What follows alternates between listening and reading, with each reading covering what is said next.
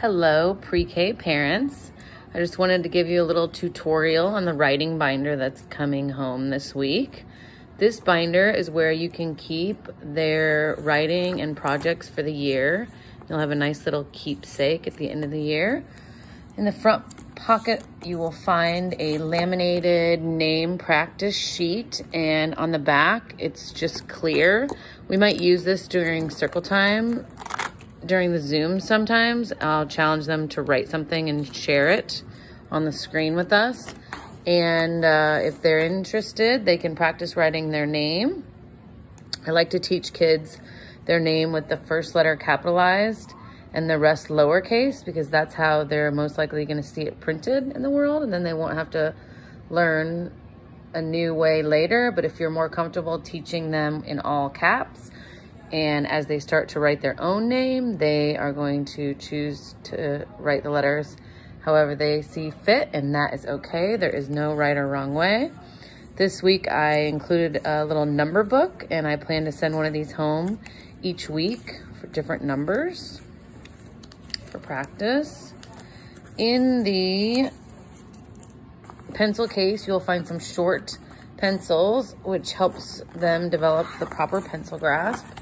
Also, a pack of crayons. I purposely included crayons in the writing binder instead of markers because they tend not to bleed through. And when the kids are doing little booklets, crayons are a little bit better for that. They each have a pair of scissors because there's often going to be some cutting work in the writing binder.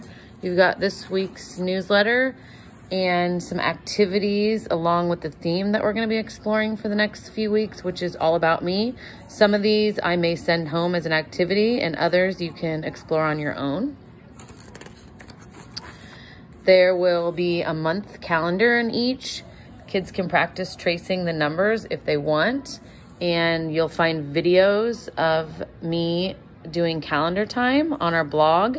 And if the kids are interested, they can follow along and put stickers over each of the days as they pass.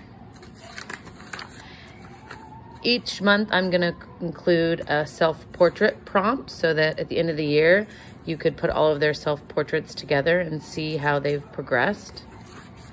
And also each week or month, every few weeks, I'm going to include a writing prompt. And those are always really fun to look back on too.